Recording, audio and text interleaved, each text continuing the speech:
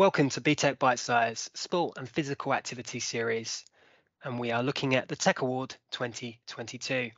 And the question is for the Bitesize today, how to enter learners for the components, go through the codes and the process. Over to you, Penny. Thank you.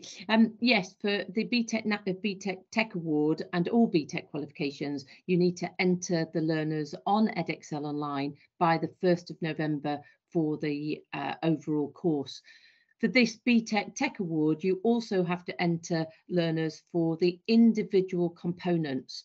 There are two internally assessed and one externally assessed component, and you must enter for each component for the relevant series. For component one, preparing participants to take part in sport and physical activity, is BSPO1, and component two, taking part and improving other participants' sports performance, is BSPO2.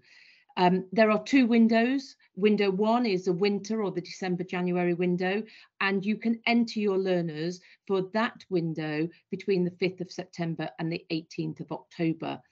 If you are entering your learners for window two, which is the summer or the May-June window, then the entry for that window is from the 14th of November to the 21st of February. So it is really important that you enter your learners as well as for the overall qualification, but for the individual components. And you can do that on Edexcel Online.